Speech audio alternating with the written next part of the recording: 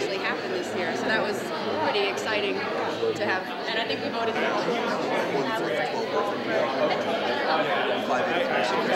it's like several thousand people work there. So, but are you gonna collect the letters? Do that. That type of issue. We don't make that up. That should be. You know,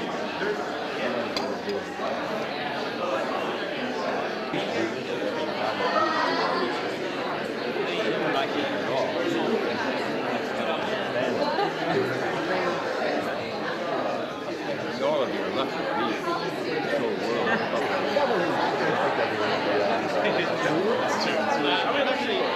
the same thing. I'm working in the general accounting office.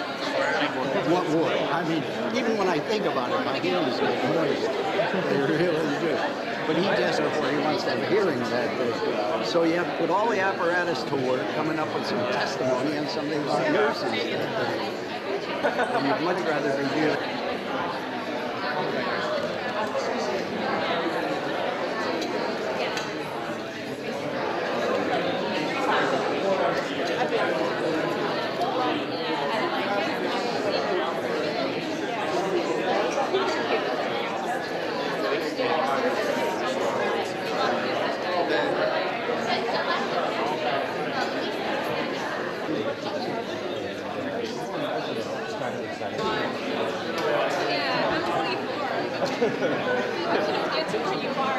I want to be like that.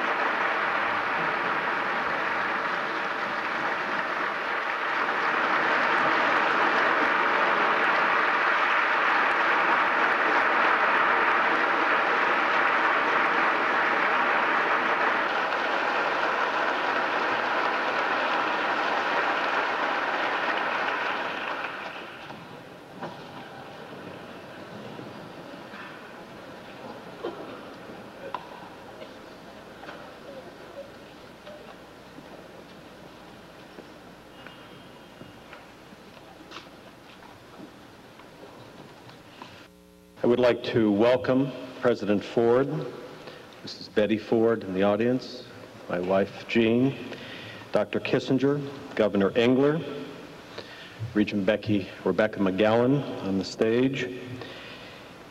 Today, the University of Michigan takes the historic step of naming the School of Public Policy for its alumnus, Gerald R. Ford, the 38th President of the United States.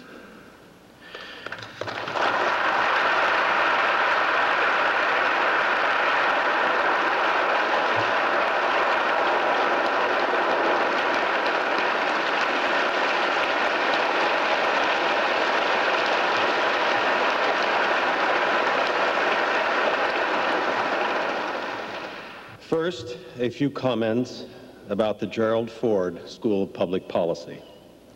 The school traces its beginnings to 1914 with the founding of the Institute of Public Administration, one of the first programs of its kind in the United States.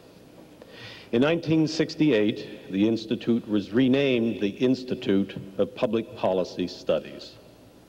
Then, just 5 years ago, in 1995, the Institute became a school within the university, with independent hiring and curricular authority.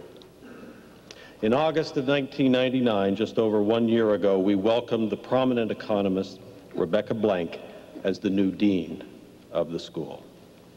Under Dean Blank's leadership, we now have launched a major expansion of the school. We will expand its teaching and research mission and its connections to the outside world of policy. Over the next decade, we will enjoy the pleasures of significant growth in this academic field and the enrichment of the university that will come from the contacts the school will naturally foster with visitors and contacts in the important world of policy making. Gerald R. Ford was born in 1913, poetically 1 year before the founding of the Institute of Public Administration. Even more poetically, his family moved to Michigan, to Grand Rapids, 1 year later in 1914, becoming a Michigan resident at the very moment that the School of Public Policy was itself born. President Ford's biography is well known, especially in this quarter of the world. Most significantly for this occasion, however, is the fact that he was a student at the University of Michigan from 1931 to 1935. A fine student and athlete, President Ford, as he always would, left an even finer impression for his character. A friend and fellow athlete said of the president, "Jerry was upright, perhaps a little more reserved than the rest of us. He always had a good word for everyone and was a guy you couldn't help but like." He also worked very hard, waiting tables in the university hospital cafeteria, and he showed signs of being enterprising, selling blood every 2 months for $25 a pint.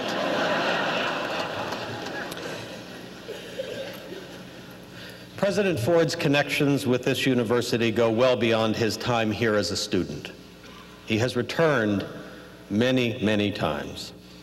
He served as the honorary chair of the 1983 Capitol Campaign, the first comprehensive university-wide campaign. And of course, we are now proud to be the site and to have the associations, which will grow, with the Ford Presidential Library. But the greatest of all connections is in the affection that he invariably manifests for this university. The naming of a school or college within the university is a rare event. Rare and historic events tend to invite lengthy responses, but they are best served by the fewest words. I want to say only this. What we accomplish and celebrate today is more than a naming. It is a blending, a relationship over decades and hopefully centuries. The University of Michigan, the School of Public Policy, and Gerald R. Ford now reflect on each other. We all are, in a sense, one. In this, we can take great pride and happiness and feel secure about the future. For President Ford is known for what is the most important element of public policy and the hardest to study and to teach, namely character. Policy making, like any decision making, has many components. We learn how to gather and to understand information. We learn about history, about precedents, about the nature of the institutions in which decisions will be reached. We will forever debate the question whether bad people can make good policy or good law or good decisions. But we would be foolish to believe that it never matters who the person is behind the policy. And we should never neglect the fact that the qualities of the policymaker at work in the policymaking are themselves lessons and examples for all to see. And the fact that these qualities of character are not amenable to analysis and exposition does not mean that they are unimportant. On the contrary. Because of the significance of character to public policy, and because of the difficulties of capturing character through rational analysis, we are all the more fortunate to be entering into this relationship with President Ford. In our time, few match the spirit of civic engagement of President Ford. One of the greatest challenges of any society, of any relationship, is how to deal with belief and disagreement. Conflict is inherent to democracy, and the capacity to live through conflict is inherently difficult, an art in itself. From the debacles of the 20th century, we are painfully aware of the extreme dangers on either side of belief. On the one side, dogmatism and authoritarianism, and on the other, relativism and disengagement. But in the middle, the right course is far less clear.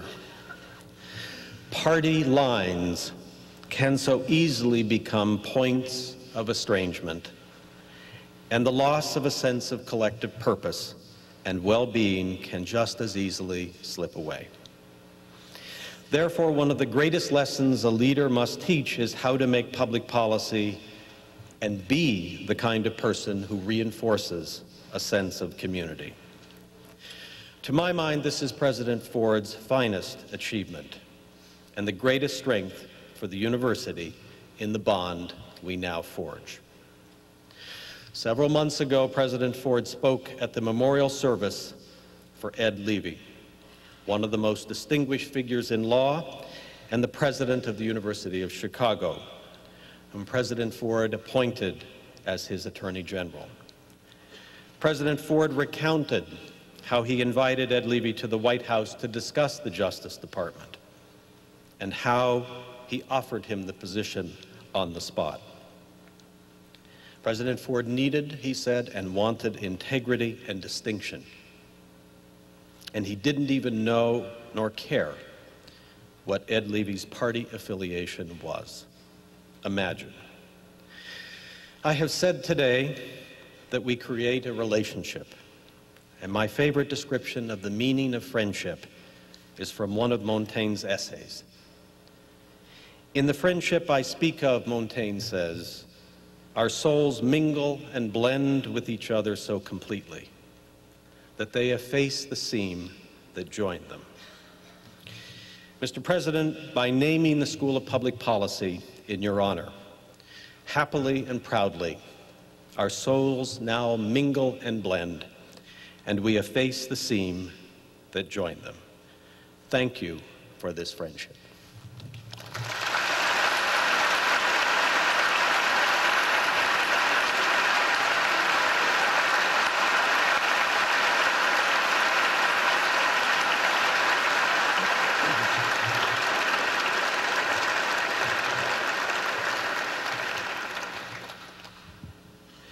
We are honored to have with us here today Michigan's 46th governor, the Honorable John Engler. Governor Engler has been a major force in Michigan government for more than 3 decades, since his election to the Michigan House of Representatives in 1970 at the age of 22.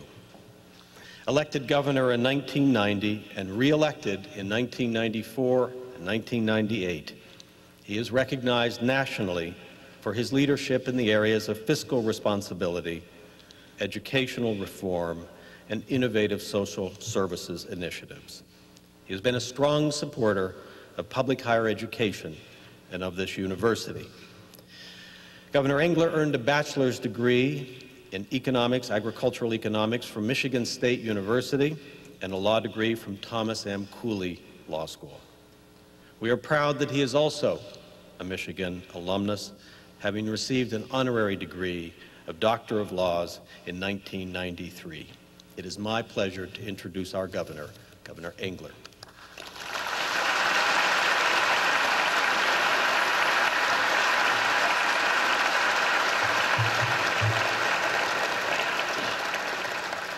Good morning. Thank you, President Bollinger, for that kind introduction. President Ford, Mrs. Ford, and all the members of the Ford family, Dr. Kissinger, General Scowcroft, Dean Blank, fellow alumni, ladies and gentlemen. It is a delight and a privilege for me to be here today to provide greetings on this auspicious occasion, an event honoring the only president to hail from Michigan. President Ford, it is so fitting and proper that the University of Michigan School of Public Policy be named after you, a man whose life has been devoted to public service.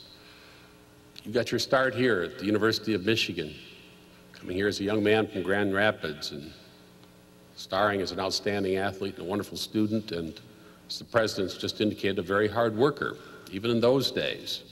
That hard work continued as a congressman and eventually the House Republican leader in Grand Rapids. You distinguished yourself as a leader among leaders. Your integrity, your character shone through and was an example to all.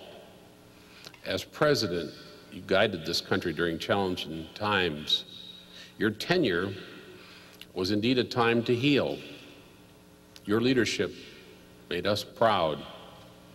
And now, as a statesman, your advice is sought and heeded by many. How appropriate it is that this university bestow upon you the honor of naming for you the school that will train tomorrow's leaders, inspiring them to the ideals your life, your career has embodied. The University of Michigan, already home to the Gerald R. Ford Library, will add to its sterling reputation with the Gerald R. Ford School of Public Policy, preparing today's students to be tomorrow's policy shapers. I can't think of a better legacy for President Gerald R. Ford. And on behalf of the people of Michigan, President Ford, we once again thank you for your public service, for your dedication to your home state, for your love of Michigan, the state, and the university, and for the innumerable contributions which have marked your distinguished career. And we continue to wish you Godspeed and many more years of service to the people of this great nation that you love so much. Thank you.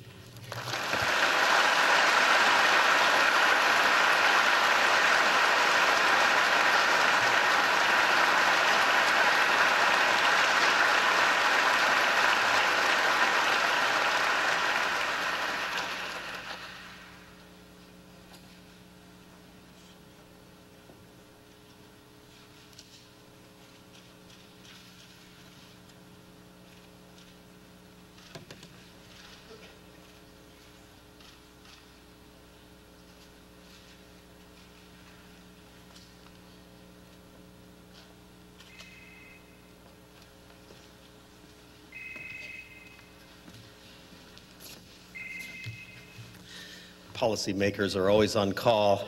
You never know when.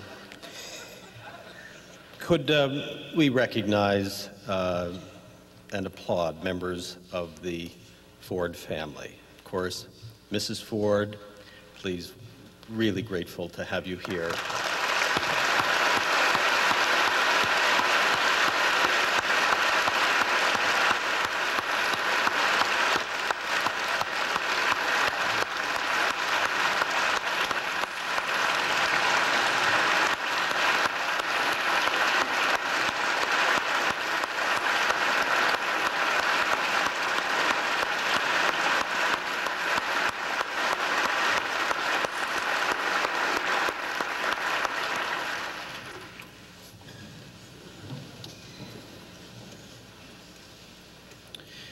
We have Jack and Julian Ford, who I believe arrived at some point here last night. Stephen Ford is not attending. Susan and Vaden Bales, would you please stand up? We could welcome Mike Ford.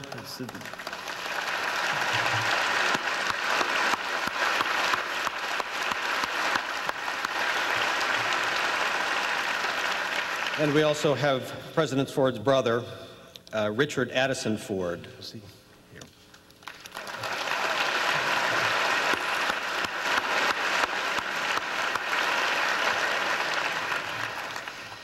Dr. Henry Kissinger, chairman of the international consulting firm Kissinger Associates, served as the nation's 56th Secretary of State from 1973 to 1977. A national security advisor to Presidents Nixon and Ford, he played a major role in formulating U.S. foreign policy, including reestablishing relations with China. He has received many honors, including the Nobel Peace Prize, the Presidential Medal of Freedom, and the Medal of Liberty. Dr. Kissinger is also a scholar, the author of a dozen books and numerous articles on U.S. foreign policy, international affairs, and diplomatic history. He earned his bachelor's, master's, and doctoral degrees from Harvard University and taught there from 1954 to 1969. On behalf of the university community, we welcome you, Dr. Kissinger, and thank you very much for joining us on this occasion.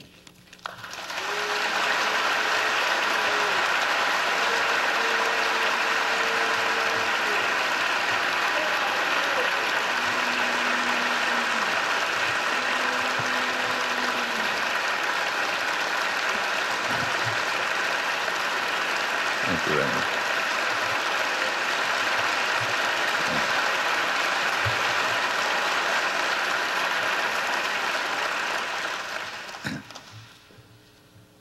President Bollinger, Governor Engler, Mr. President, I confess I had a moment of panic there when the president of the university and President Ford were consulting before my turn.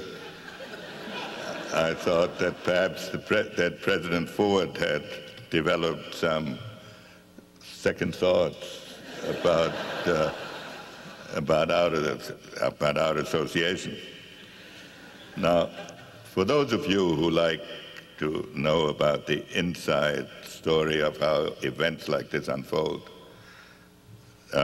those of us on the platform have been handed a schedule. And the schedule says that I should finish by 11:42, exactly. First of all, that will enable all of you to say you were present at a historic occasion.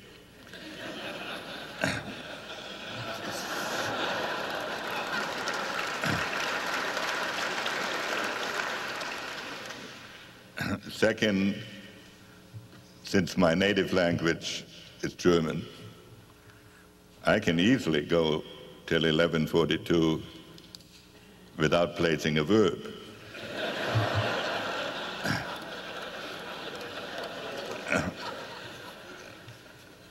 It is a great privilege for me to come here to pay tribute to one of the great human beings that I have been honored to know in my life.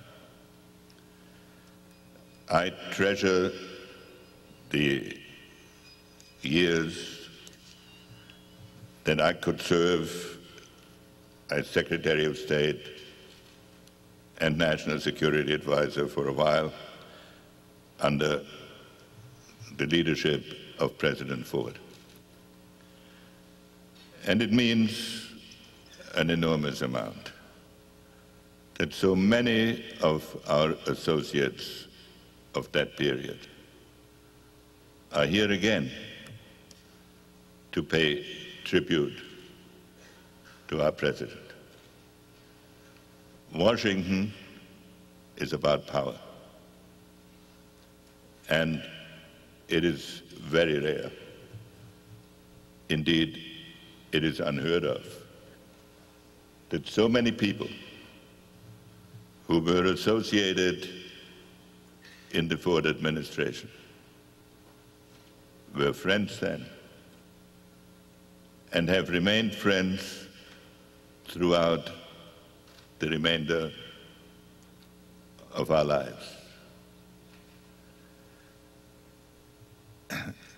In Washington, competition among key persons is what keeps the newspapers going, and it is what public officials usually engage in. President Ford took over at one of the most tragic periods of American history, at a time when the administration was demoralized, when internationally our adversaries were beginning to question whether we had the will or the ability to perform America's role as the defenders of freedom. Our allies did not know anymore where America was heading. There were crises in the Middle East. There was a just beginning relationship with China. There was a still formidable Soviet Union. And President Ford took over at that period. The first non-elected president in our history. And because, I would say, of the goodness of his character, the integrity of his convictions, and the conciliatoriness of his nature, helped overcome this crisis and made it look as if no other course were even possible.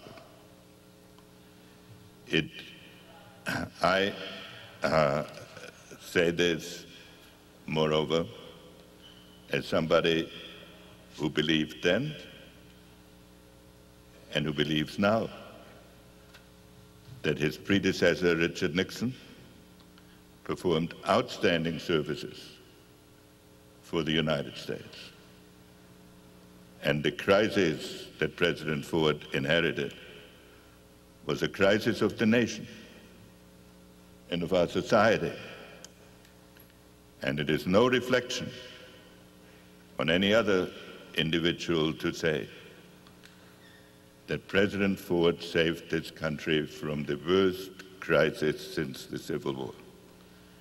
And so I know I speak for all of my colleagues, who also happen to be my friends, to say that it means a great deal to us to be present at the opening of a school of public service that carries the name of Gerald Ford, whom history will treat even better than his contemporaries did, who thought that his accomplishments were natural.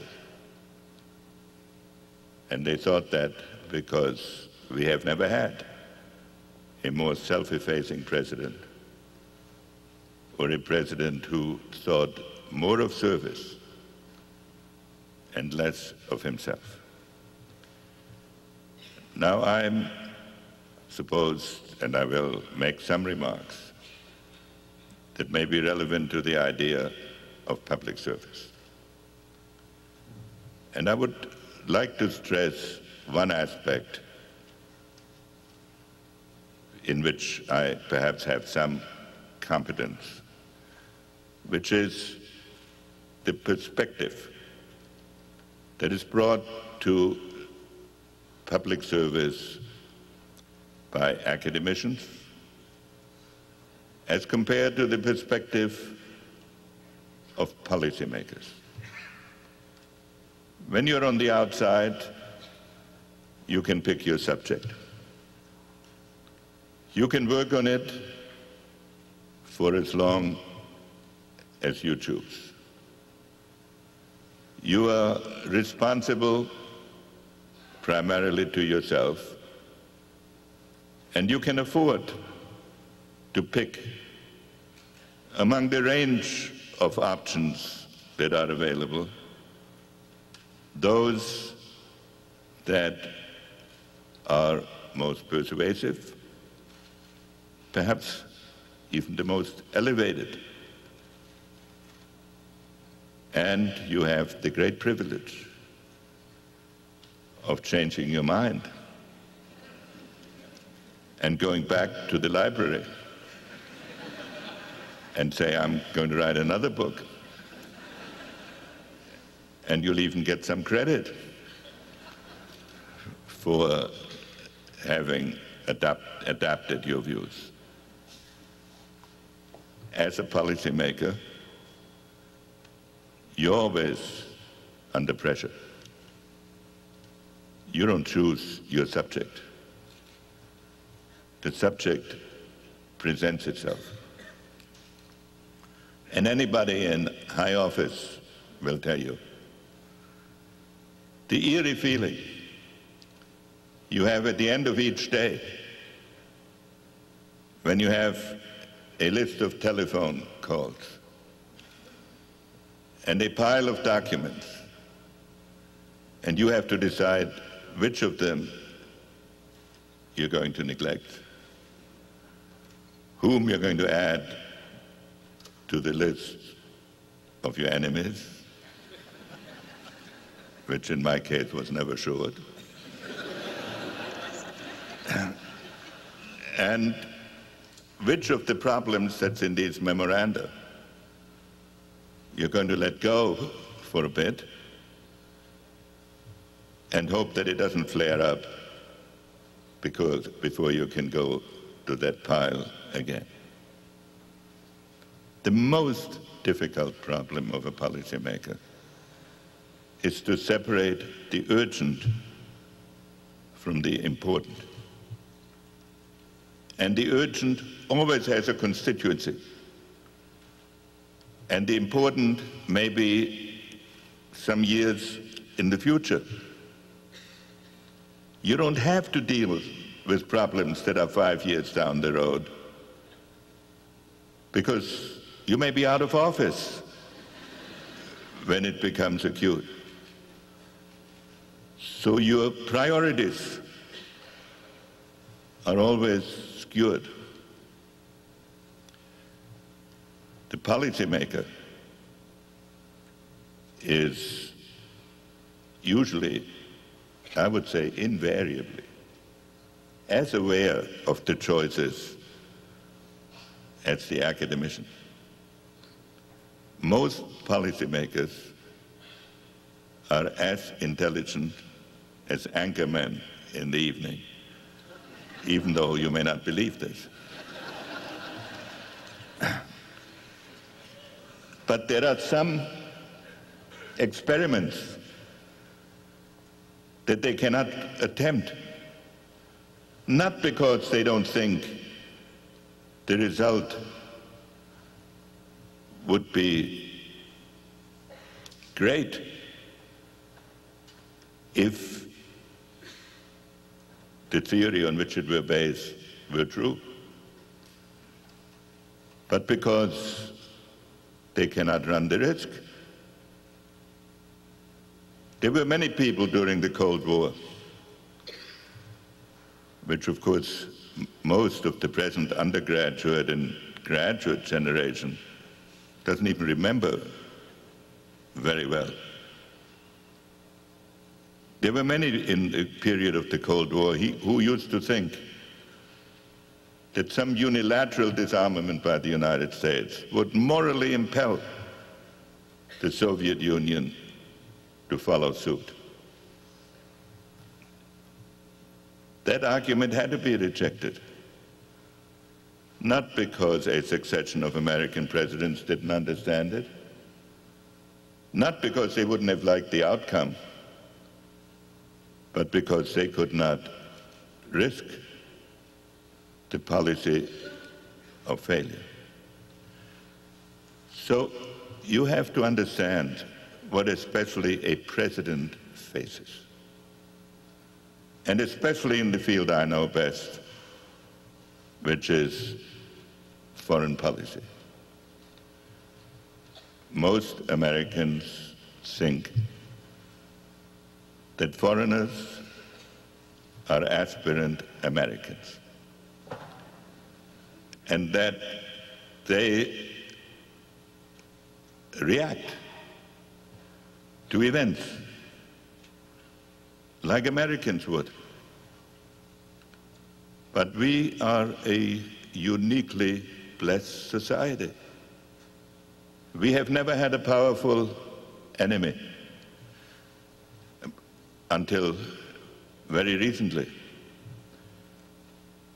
We have never had to conduct foreign policy with a sense of imminent catastrophe. We have had a history that is totally different and unique. And so when one looks at Russia, or China, or Europe, or anywhere in the world, it is very hard for us to understand the cultural and historical context. When we deal with the Chinese, we deal with a country that has had 5,000 years of uninterrupted history. They've had 14 dynasties whose individual history is longer than the entire history of the United States. And they think, maybe wrongly, that they managed to get through most of that period without advice from the United States. So it is not self-evident that lectures from Washington are the best way to persuade Chinese leaders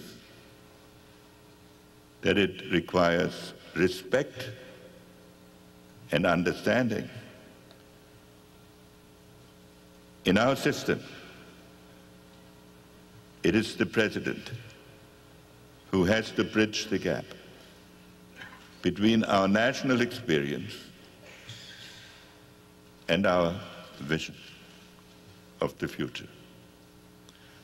The president has, in a sense, to walk alone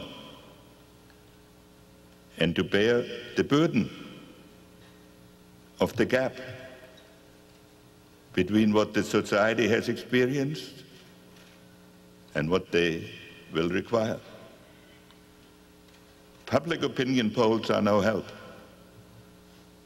because the public does not forgive its leaders for disasters, even if disasters reflect what the public was believed to have wanted. In 1938, Neville Chamberlain was the most popular man in England after Munich, and 2 years later, he was finished. Those of us who served under President Ford will never forget the way in which he handled this role. In 1976, President Ford was in a primary fight for the presidential nomination. And I was going on to Africa to promote majority rule for Southern Africa. And I had a draft of a speech which would break entirely new ground for the United States, which had never unambiguously supported it. And I was going off, and in those days, domestic politics was not part of our foreign policy discussion. But as I left, I said, some of your advisors are telling me that this will not help you in Texas. Do you want me to delay this trip? President Ford said, we can't change our foreign policy every time we have a primary, or we're not going to have a foreign policy. Of course, he won only one delegate in Texas. But people have long since forgotten who won the primary in Texas. But people will not forget who was the American president who supported majority rule in Southern Africa.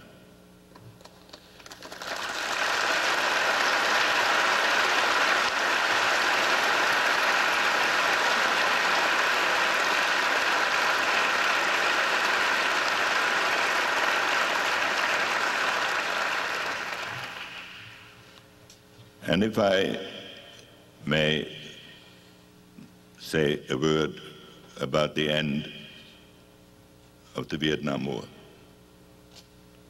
the tragic last few months, without discussing the passions that animated the debate. But in those last 2 months, when the collapse was certain, there was only one issue that we in the White House were concerned about, which was to rescue as many Vietnamese who had staked their lives on American promises.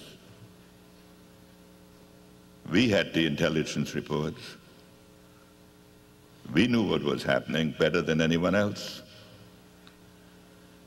And there were 5,000 Americans left. And President Ford made the heroic decision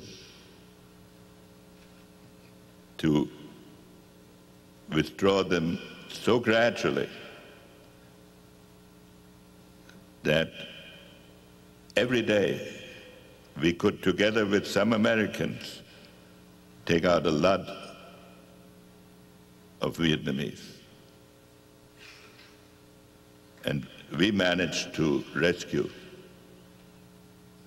150,000 lives. And I have the record of the telephone conversation when the airport of Saigon was already under artillery fire. And I was calling the president and telling him, we've got to pull the plug. This is it. And he was resisting, not because he wanted to keep a war going, because there were 2,000 people at the airport. And he was trying to see whether there was some way we could still get them out at the airport. And in the event, the last helicopter left about an hour before the North Vietnamese entered Saigon and sent 1 million people to concentration camps. I mention all of this because policy disputes come and go. But the purposes and the values that animate an administration persist forever. And it is a particular challenge for us at this moment in our society, when we have so many different generations overlapping. There's the generation of the president, and to the extent myself, who were brought up in believing in the beneficent use of American power and of American policy in this world because of our experiences in World War II and in the construction of the recovery of Europe and Japan. Then there's the Vietnam generation that is more doubtful about the American role. And then there's the new computer generation, which knows perhaps not too much about either of the previous roles, and which has broad knowledge, but very little incentive for historical depth. So it is a privilege to be here at a school dedicated to the name of our president and our friend at a crucial period in American history as we move from the Cold War to a world less dangerous but more complicated, and from the simple verities of the previous generation to the more complex understandings of how to distill wisdom from knowledge. And I would like to thank the President of the university, to give me this opportunity and to conclude with a proverb that a Chinese, or rather Singaporean friend told me about the nature of policy in our period. I frankly am not sure there are as many Chinese proverbs as they lay upon us. And he may have made it up as he went along. But it goes like this.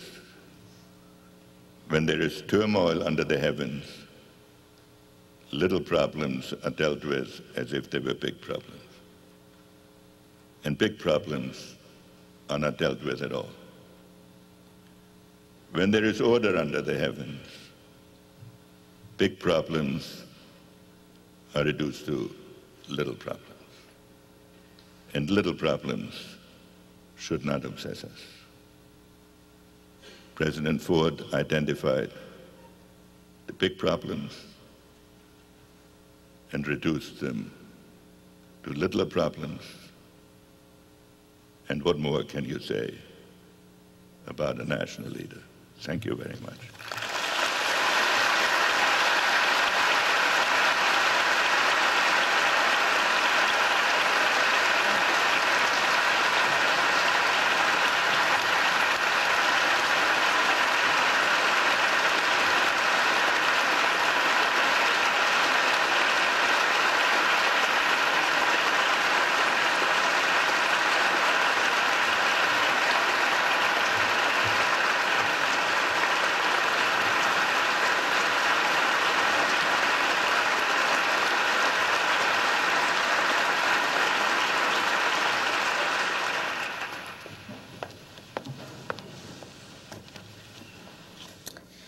It is a great pleasure as provost of this university to honor President Ford and to celebrate the growth and maturation of the Ford School of Public Policy.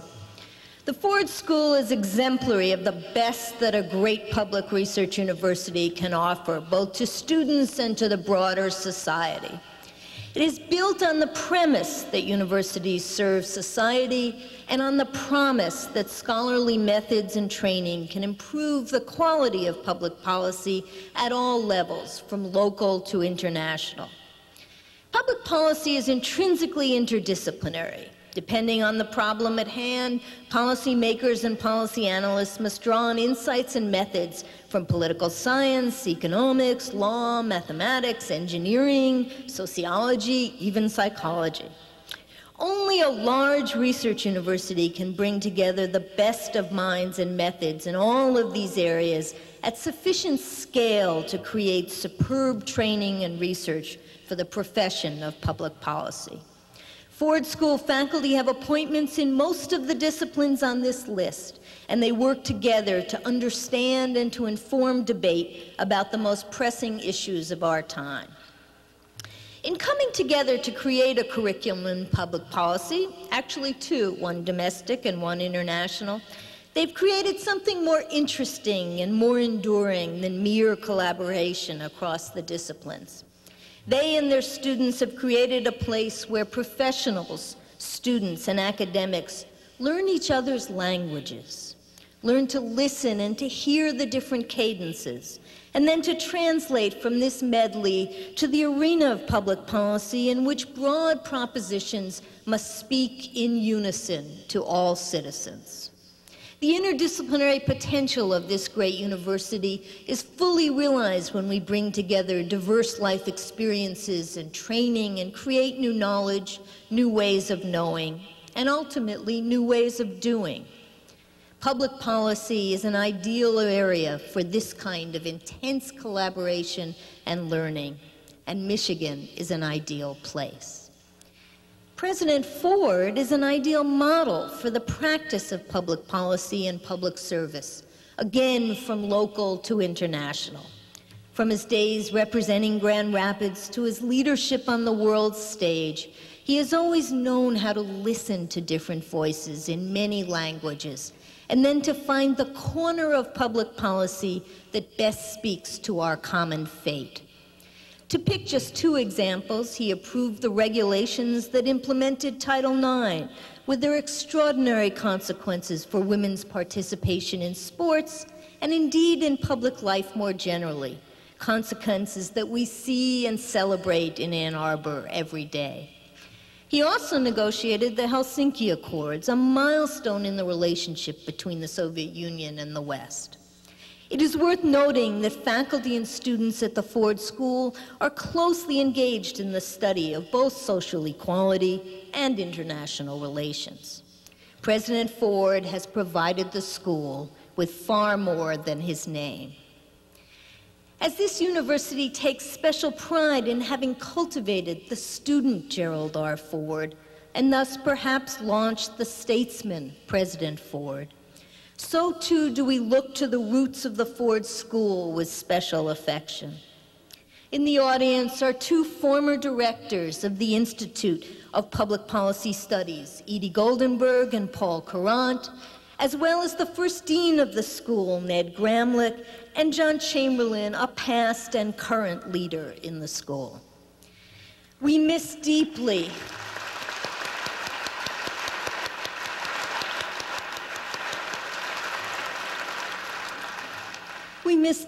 the late Jackie Walker, who was director of IPS during the 1970s and who initiated the conversations with President Ford that led indeed to the naming these years later today. Jack loved this institution, and he would be bursting with pride and joy in this moment.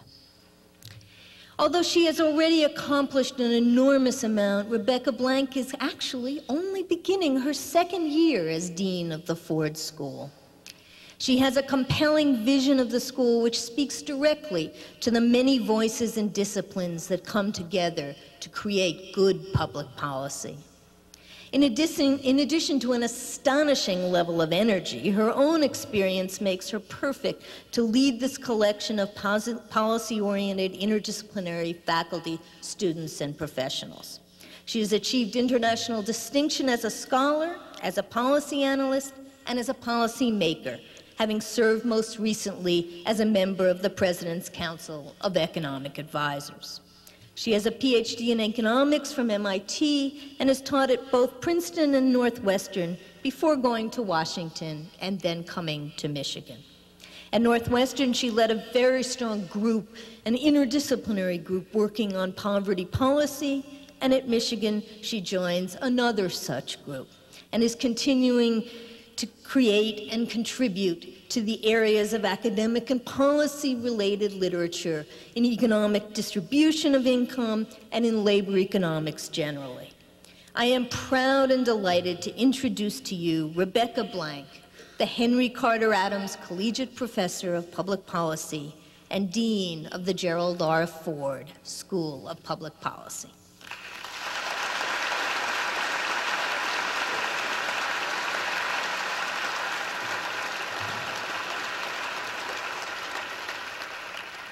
Thank you, Provost Cantor. As Dean of the newly named Ford School, I'm absolutely delighted to be part of this ceremony today. While we are Michigan's newest and smallest school, the public policy and public administration programs at Michigan date back to 1914, as President Bollinger mentioned. After 86 years of change and of growth, the Ford School is poised at a unique moment of opportunity to grow as an academic program and as a place where first-rate faculty address key issues of public importance. Through our students and our faculty, and aided by the gifts of many donors, we are building an increasingly well-known educational program in both the domestic and the international policy arenas. It is important that we enter this period of expansion with a name that reflects our mission. Today, we celebrate being named in honor of a man whose lifelong commitment to public service represents what a policy school is all about. The name, Ford School, communicates to others that we are training students who will pursue careers focused on the common good. President Ford's 26 years in Congress and his years in the presidency provide important lessons to our students. For instance, critical work is often conducted outside of the limelight.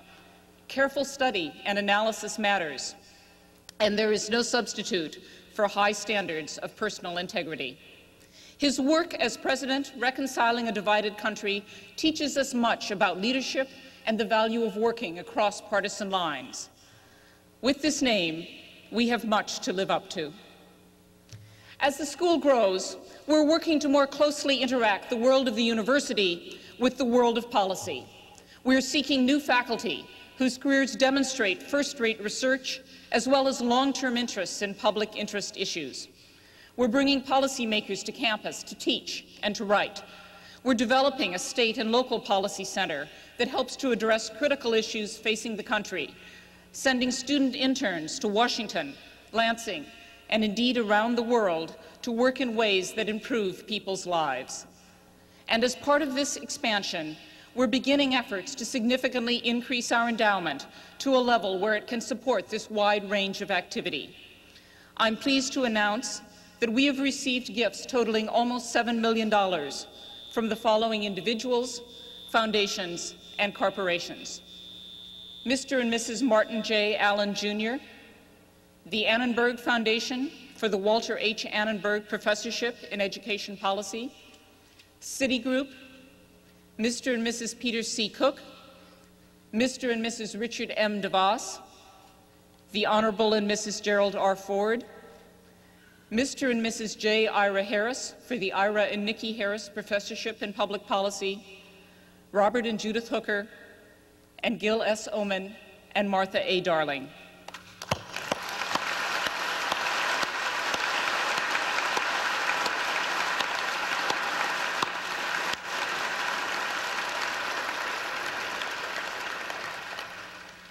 We are deeply grateful to these donors for giving us an excellent start on our $30 million endowment goal.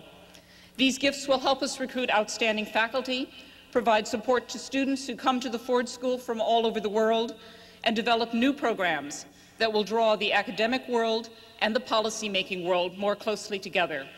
Combined with other gifts from alumni and from friends, and with support from the state of Michigan, these gifts help make the school an important player in the policy-making world. But we have just begun this fundraising effort, and I know there are many of you out there in the audience who also want to honor President Ford and are wondering why we haven't contacted you. I promise you, you can look forward to hearing from us. In addition to recognizing our donors, I also want to acknowledge the important role that the alumni of the Ford School play, both in the school and in the policy-making world. We're pleased that many of our alumni remain involved with the school throughout their lives, serving as mentors, lecturers, counselors, and financial supporters of the school. And we are proud of their commitment to work on public issues and of the integrity with which they approach the work that they do. It is my pleasure to introduce a representative of our alumni body, Timmy Lewis, a member of the Ford School class of 2000, who joins us today. Recently back from a summer in South Africa and about to begin a job in international trade in New York City, she is the kind of person who comes to the Ford School as a student. A graduate of Duke University, Timmy worked in Washington before coming to Michigan for her policy degree. As a student here, she excelled academically, served in leadership positions in campus organizations, taught a course, and managed to complete 2 internships in a single summer. Representing our students and our alumni, I'm very pleased to welcome Timmy Lewis.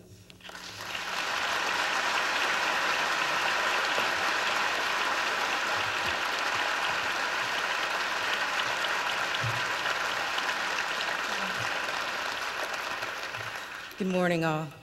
I hope this day finds you well and thinking vigorously about public policy, what it means for you personally, and why we should care at all.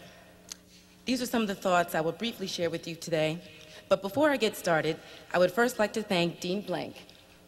For a number of reasons, I wish to thank Dean Rebecca Blank, and not just for that gracious introduction and the opportunity to represent my classmates, past and present. Rather, this thank you is for Dean Blank's swift commitment to helping the School of Public Policy, now the Ford School, realize the next stages of its potential. Many others and I appreciate the time she has taken to get to know us and to get to know our school. She has worked hard to raise the profile of the school, both externally and internally, and we are all much obliged. Thank you, Dean Blank.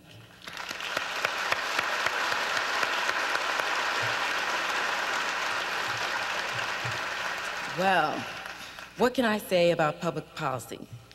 It's such a nebulous term with vastly different meanings for different people, including all of us associated with the Ford School. I suspect some think of it as an individual responsibility to do public service, to care about various communities, and do something to affect positive change in them. Others may think of public policy and associate the term with government's responsibility to attend to the needs of people. My definition tends to be more of a hybrid of these 2 modes of thinking. I believe that it is a collective responsibility of people and government to care and make a difference. And I suppose this has been the motivating factor for me in pursuing this line of work over the years. But I did not come to this conclusion all on my own. I had help along the way from mentors, professors, extended family, my parents. These are people who not only took an interest in me, but also in their communities. They have made time to help others and to do their part for the collective good. So, largely through example, I have learned that you should care, what it means to care, and that it's okay to care. I look around at my classmates, past and present, and I see what public policy means to them. From the halls of Congress, to community organizations, to boardrooms of corporate America, and all points in between, I see people practicing public policy in their everyday lives. They take time to care, and their commitment is expressed in a variety of ways. An evening set aside to tutor a child, work in community and religious groups, work abroad for international organizations and countries, or an investment of time and energy in deciding the next administration of our country. This is the beauty of public policy, in my eyes. It is as diverse as the people who choose to engage in the process. We are here today to celebrate the historic naming of the Gerald R. Ford School of Public Policy. In doing so, we have occasion to think about what public policy is and what people and the people who choose to engage in the process. President Ford, as a member of Congress, as vice president, as president, understood and practiced the fine art of public policy making. He knew when to push hard, when to compromise, and when to stand on principle. Since leaving public office, President Ford has continued to speak and write about the pressing policy concerns of our time. In this way, he is a model for all of us at the Ford School as we began our careers in public policy. Today's ceremonies also offer a chance to really think about public policy and what it means for us personally, and again, why we should care. This is a turning point for the school, the Ford School. Many of the people that you will hear from today, and scores more behind the scene, have invested much time and effort into this moment. But it's also students, past and present, who have brought us to this point in time. Their willingness to engage in the policies of our public and their decision to care. In the classroom and out in the real world, students of the Ford School are demonstrating their commitment to making a positive contribution in a variety of settings and venues. Events of today should also give us pause to examine our own contributions and, if need be, create or renew our commitment to making a difference in this world, however small or unnoticed.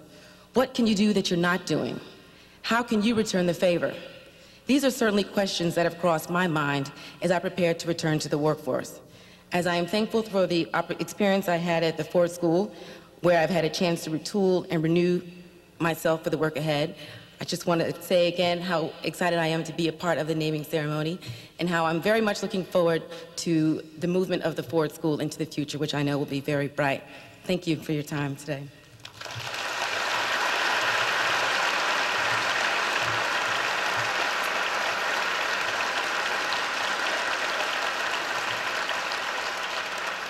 At this time, I'd like to introduce another Rebecca, Regent Rebecca McGowan, Regent of the University of Michigan. Regent Rebecca McGowan of Ann Arbor, a graduate of Lake Forest College, has served on the Board of Regents since 1992. Prior to moving to Ann Arbor in 1985, Regent McGowan worked for Senators Adlai Stevenson and Frank Church, and as a senior staff member and Deputy National Campaign Director for Vice President Walter F. Mondale during his run for presidency. Regent McGowan is a member of the past is a member and past chair of the Center for the Education of Women's Leadership Council. She also served on the board of directors of the University Musical Society, and I'm very pleased to introduce to you Regent Rebecca McGowan.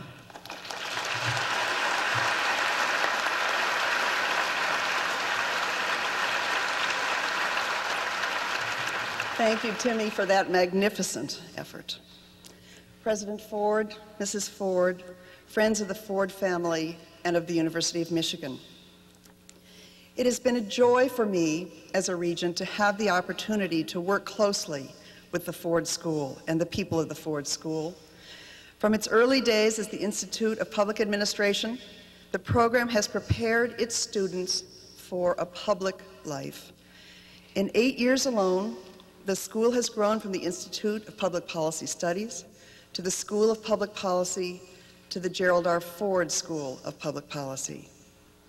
This growth has been driven by a rigorous academic program, an excellent faculty drawn from across this university, and a highly diverse student body marked by its intelligence, energy, and concern for the public good. Together, they speak brilliantly to the character and purpose of the University of Michigan. The school is again entering a pivotal period of growth, adding new academic programs, recruiting distinguished new faculty members, and greatly expanding the reach and breadth of its research.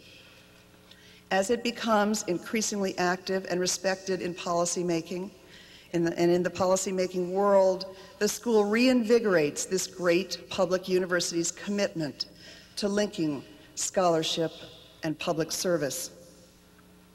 I am pleased to have the honor of introducing the university's most prominent graduate.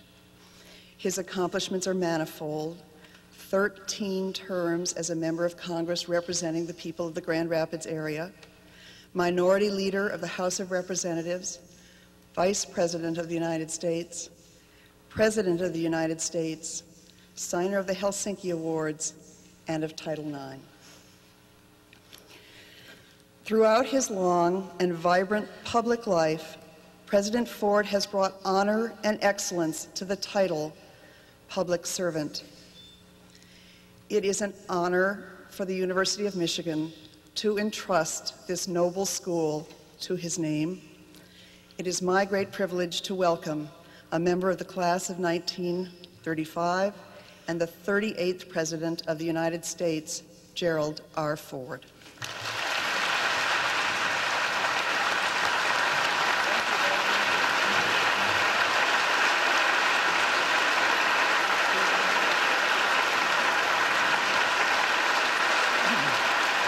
Thank you. Thank you. Won't you all sit down, please? Thank you very, very much. Thank you. Thank you. Please sit down, won't you, please?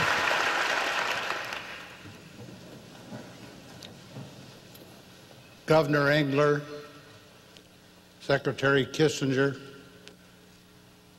President Bollinger, students, faculty, friends of the university, it's a very high honor and a very great privilege for me to be here on this wonderful occasion in my life and an important part of this great university. I thank you very much, Rita McGowan, for that much too generous and far too kind introduction. No higher honor can come to a man than to have a school bear his name. That is especially true when the school is devoted to public service. I am profoundly grateful to you, President Bollinger, and to the Board of Regents for this recognition. I'm excited about Dean Blank's imaginative plans for the future, and I'm thrilled to see new partnerships taking place between the university and the Ford Library and Museum. Since leaving the White House, I've had the great privilege of appearing, lecturing, teaching at over 200 American colleges and universities. I can't imagine a better place to hang around. From this grassroots exposure to students at big schools, small schools, public schools, private schools, and 4 black colleges, I learned firsthand the high quality of this current generation of young people. I'm totally convinced when the reins of government are turned over to them, for them to manage and dictate our future at the local, state, or national level, our nation will be very, very well served. I congratulate them as a generation. Returning to this, I say, historic place, which has meant so much to me for so long, is an experience difficult to describe. Please don't worry. Betty made me promise I wouldn't come here to escort you down memory lane. But I can hardly come to Ann Arbor without acknowledging all that I owe to this great university. As much as I learned in the classroom, I learned even more on the outside, including on the gridiron. Hopefully, I'm learning still. Believe it or not, at the age of 87, I'm taking my first steps into the internet. Until recently, I couldn't describe, or couldn't distinguish, I should say, a gigabyte from a Happy Meal. And I thought surfing was something you did with a board in our oceans. Now, next to professors, I found that my grandchildren are the best instructors around, and I thank them for their help with Granddad. Henry, in listening to your remarks, I was reminded of the scene in Tom Sawyer, in which Tom runs away and then creeps back into town to attend his own funeral. Now I know how Tom felt. I almost had to pinch myself to make sure that I was alive and here. Seriously, Henry, let me thank you, not for what you just said today, but what you have done for me over the years in some very difficult and controversial times. but what you have done for our country over the last many decades. You are a true architect of peace and history, not to mention future generations. And all of us, especially Betty and me, will be forever grateful for our long and wonderful friendship. And may I add a footnote? During my recent little problem in Philadelphia, Henry called every day and was concerned about what was happening at the hospital. And for that very important assurance from you, I thank you again.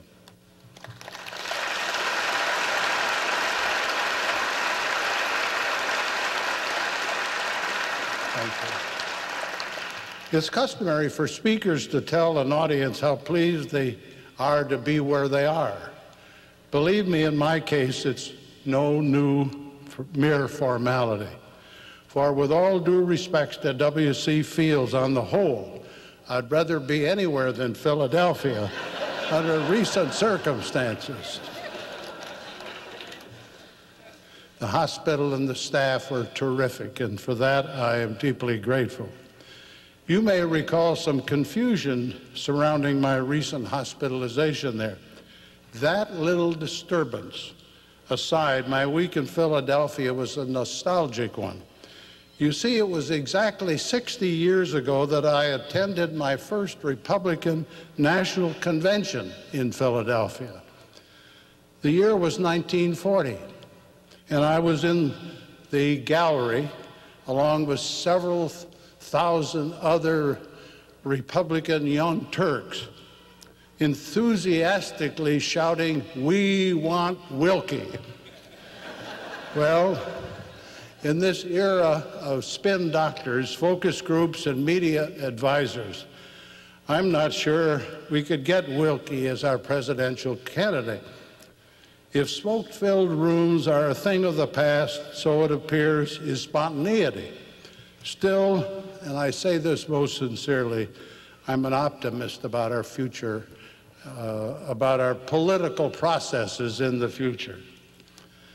There is something that I earned or learned at an early age, something that I would heartily recommend to anyone who contemplates a life in public service or politics. I learned that most people are mostly good most of the time. I learned that an adversary is not the same thing as an enemy. I learned to fight hard for whatever my views might be, without ever questioning the motives or patriotism of those who believed otherwise. Wherever I go these days, I sense a longing for community and a desire on the part of citizens of all ages to be an integral part of something bigger and nobler than themselves.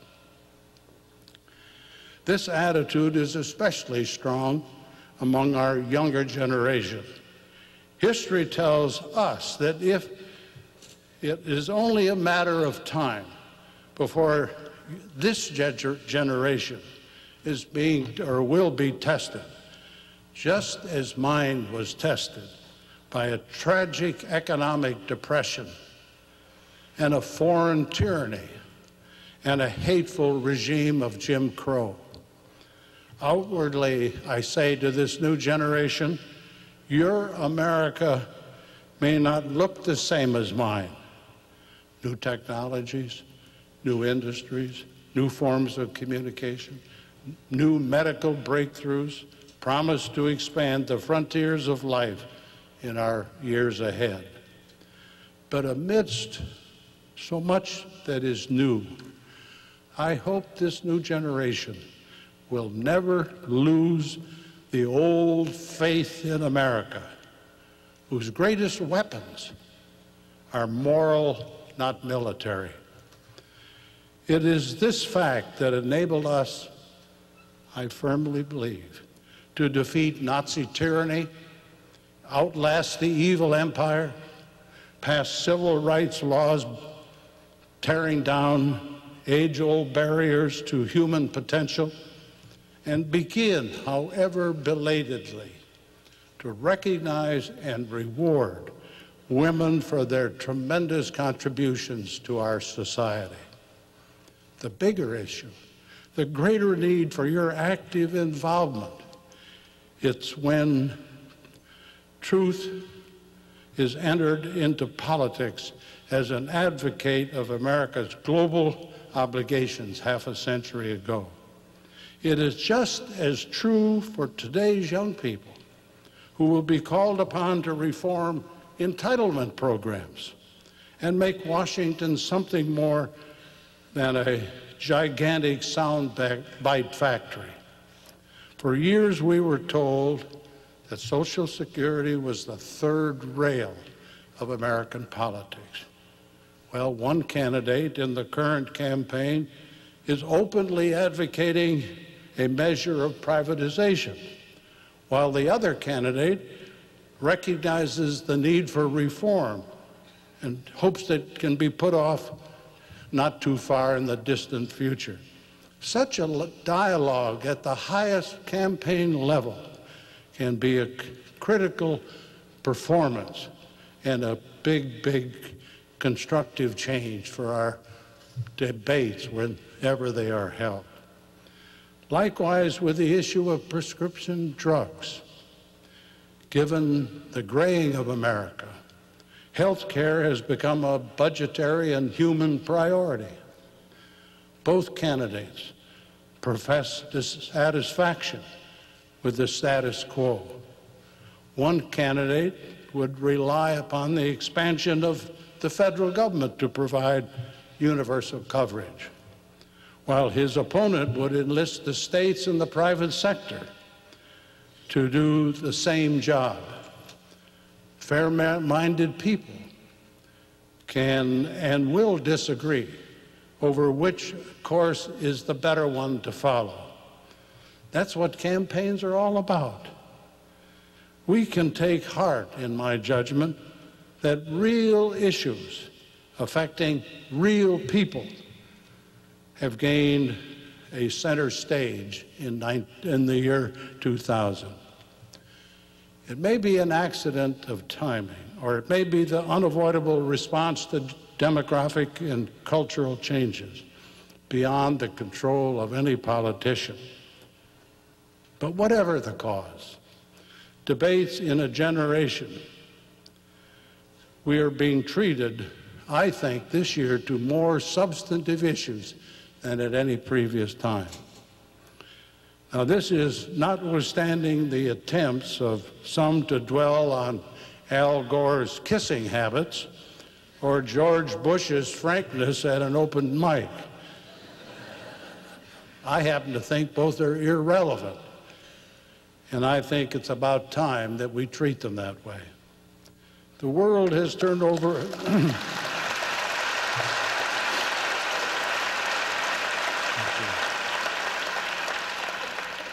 The world has turned over many times since the September 1931 class ventured out into what commencement speakers then and now euphemistically call the real world. Elsewhere that year, 1931, Supreme Court Justice Benjamin Cardozo said, and I give you his words, he spoke of what he called three great mysteries in the lives of mortal beings. The mystery of birth at the beginning, the mystery of death at the end, and greater than either, the mystery of love. Everything that is most precious in life is, one way or another, a form of love. Art form is a form of love if it be noble. Labor is a form of love if it be worthy. Thought is a form of love if it be inspired. There is no mystery, however, regarding the commitment of today's students. In this school and others like it, to be a part of something bigger than themselves. My fondest hope is that you students never lose that love, that you realize politics is an art as well as a science, that all your labor and all your thoughts advance us toward the day when no one drags a chain and no one wields a sword. For then you will have given back to this university, which has given so much to you and so many before you. May God bless all who teach and study within this wall, and may we, God bless America. Thank you very much. Thank you.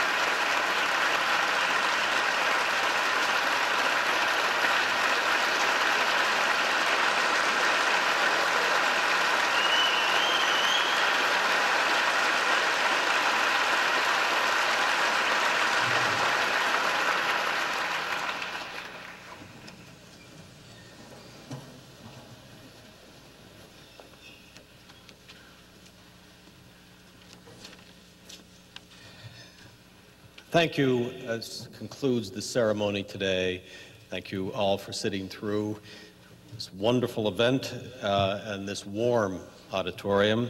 If you think this is hot, you should have been here 2 weeks ago for student convocation as the new students came. Mrs. Ford, members of the Ford family, Governor Engler, Dr. Kissinger, cabinet members in the audience, members Ford Library, Ford Museum, Ford Foundation, all the connections that we have. Mr. President, thank you for this act of friendship. That concludes the ceremony.